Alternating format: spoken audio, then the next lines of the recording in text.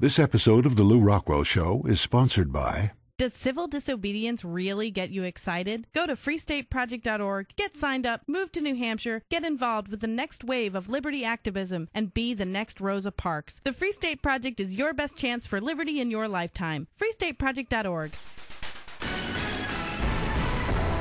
This is The Lew Rockwell Show. Lou, how you doing? I'm fine, Brian. How are you doing? Great. Good to have you back on the show. Great to hang with Tom Woods at CPAC a couple of weeks ago. Great guy. Well, yeah, he is a great guy. Man, I tell you, we're going to have him back on, talk about Meltdown and all the rest of that business. I want to talk to you for a minute about the left, the right, and the state. Your new book, the 500 and some odd pages. Though you trying to give Ayn Rand a run for her money? What is that?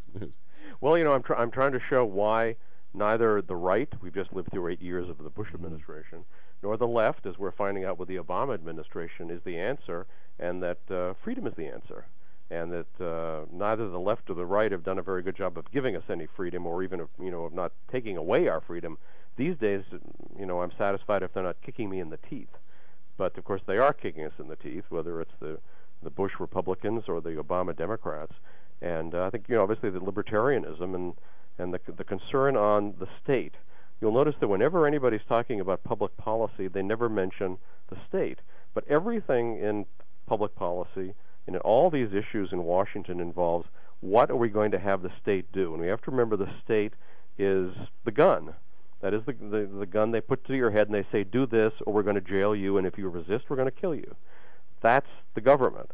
So there's nobody ever talks about that when they're talking about have a new stimulus. They have to do that by force, or whether it's all the Bush's wars and bombing people and everything. So I want to always focus on what are they willing to use coercion for. That's what the government does. It coerces you into things. Every time you sign any government form, you'll notice you're swearing that they can put you in jail if you're not, in their view, telling you the truth. I don't think that's something that folks bear in mind when you hear, there ought to be a law. I mean, that's like handing the government another bullet to point at you. Well, the government is the entity that claims the right to kill you if you sufficiently resist paying your parking ticket. Ultimately, that's the government.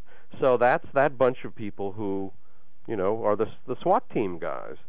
It's the libertarian view that we want to minimize SWAT teams in society and allow people to peacefully deal with each other. And allow as was famously said once, capitalist acts between consenting adults. They shouldn't be illegal, and yet the Obama administration, like the Bush administration, is busy outlawing those acts. Well, in your beating back Obamonomics, you point out it's raining, it's pouring these economic fallacies by the hour. We were discussing in the last half hour how talking about energy and education. And these things are not focusing at all on economics. Meanwhile, over on the economic side, either nothing is being done to directly address the issue, or whatever is being done to directly address the issue is disastrous. Well, there's one great unmentionable in all discussions of the economy. It's never talked about, and that's the Federal Reserve.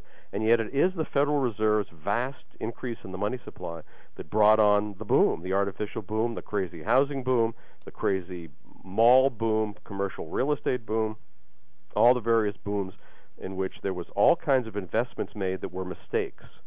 People bought houses they shouldn't have bought. Businessmen undertook projects they shouldn't have undertook that they thought they'd be able to complete, but turns out there's no savings to justify it, and the whole thing was an illusion. So the Fed created this illusion. They blew up the bubble. The bubble inevitably gets pricked. It has to. It can't continue forever. Then we have a return to reality. So the government's already done all this damage to us. The best thing for them to do is, I'll go take a vacation in the Bahamas for a while, just get out of our hair. That's the best thing they can do, is not make things worse. Needless to say, they're doing everything possible to make things worse, and they're copying what Herbert Hoover and Franklin Roosevelt did in the 1930s, and turning a bad recession into a 17-year Great Depression. Let me ask you this. I ran this by Tom Woods when we were talking in D.C. a little bit. I got to put on my tinfoil hat for this because it kind of gets there out around the fringes a little, just to set up the question. you've mentioned, and in my conversations with Walter Williams, Stephen Moore, Tom Woods, and so on, and reading very smart people at LewRockwell.com, that these things all have. In fact, we spend an awful lot of time focusing on the historical precedents. We've been through, Coolidge and Hoover and FDR and the Depression and blah blah blah, the crash of Wall Street. And so what that says is that we've got a history. We've got a history of John Maynard Keynes, all his nonsense back then, all these things that didn't work over and over and over again. Now you get these, I assume, reasonably intelligent people, Harvard Law School and all the rest of that, now are in power, and they're doing all these things almost identical to what happened 50 years ago. And the cliche, those who don't learn from history are bound to repeat it, notwithstanding, you're almost left with the objective conclusion, or in this case, the question: do they know what they're doing? Is it possible that when you look at a socialist agenda and their requirement for the dependency on government, or for people to be dependent on government, that mashing the stock market, ruining the economy, taking over education and energy and so on, and healthcare, that this could all just be part of the plan? I don't think so. They're not that smart.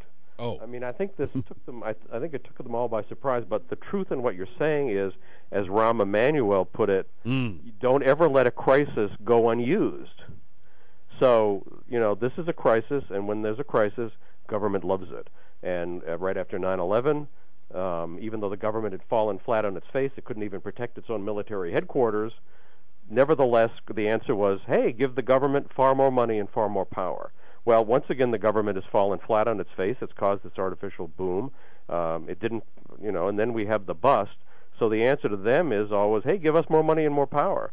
And that's what the whole Obama administration is about. It's not just the Democrats. It's what Bush and his TARP was about. It's what, in fact, the whole Bush administration was about, vastly expanding the government. This is what the Republicans and the Democrats agree on: expand the government when we're in charge.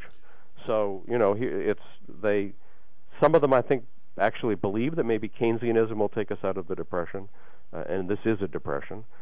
Some of them maybe don't believe that. Maybe they're just glorying in because Keynesianism is the economics of government power. So I guess they're glorying in that. But they are doing the same sort of thing. For example, Herbert Hoover, when bananas trying to keep food prices from falling. The only good thing that happens in a depression from the standpoint of the average person is prices go down. So what does the government try to do? Tries to prevent that, tries to make prices go up again, which is, like defying the law of gravity. In our own time, housing prices have to fall. Remember these people all blab about affordable housing? Well, we're finally getting affordable housing, and of course they're going bananas trying to prevent it. Housing prices have to fall. They were way too high. All prices have to fall, although with what the Federal Reserve is doing, they've pumped up the money supply by perhaps $9 trillion, far more than the federal budget. So at some point, we're going to see the most peacetime inflation in the history of this country. Let's take a quick break, and we'll be right back. How